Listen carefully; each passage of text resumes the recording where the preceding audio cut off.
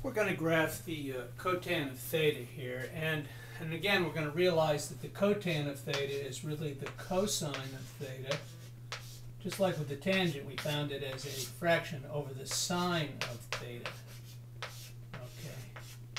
And what happens here is wherever the cosine is 0, the sine is going to be 1 or negative 1, so we're going to have a 0 point. Here at 0 degrees, at 90 degrees, excuse me, the cosine is 0. Remember, in the unit circle, this is the cosine of theta, sine of theta.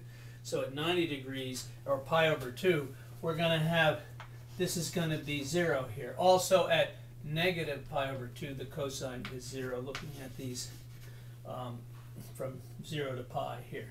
Now, whenever the sine is 0, the cosine is going to be 1 or negative 1, so it's going to be undefined, and we're going to have a vertical asymptote. So I look for where the sine is 0. It's 0, so I have a vertical asymptote here. And then at pi, the sine is 0, and so I have a vertical asymptote here. And also at negative pi, if I'm here and the angle goes around like this all the way to negative pi, the sine is 0, so this is undefined, or the cotan is undefined. And there we have a vertical asymptote here. Now, the only difference is, does it go up this way or down this way? Well, from 0 to pi over 2, remember, it's all students take calculus. All of them are positive here of the sine, cosine, and tangent. So the tangent and the cotangent's the reciprocal of the tangent, so that's going to be positive. So it has to be positive from here to here. In other words, it has to be above this theta axis. So the only way it can go is like this. Now, from pi over 2 to pi, only the sine is positive. So the tangent and the cotangent are not. So it has to be negative and go this way. Now, same here.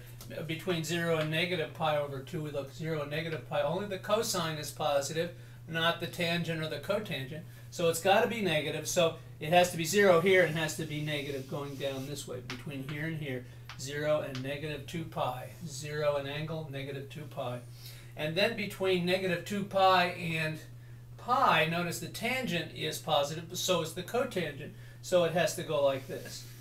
And you get these branches that look like this. This is one period. Notice the period of this is pi. So we say our period is pi.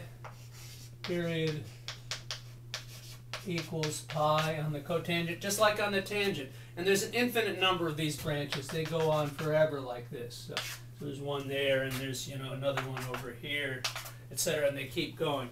Usually when I have students graph, I say one period, and they usually graph this central branch. Although you can graph from here to here if you like, and just get this part and this part, as long as you graph one period.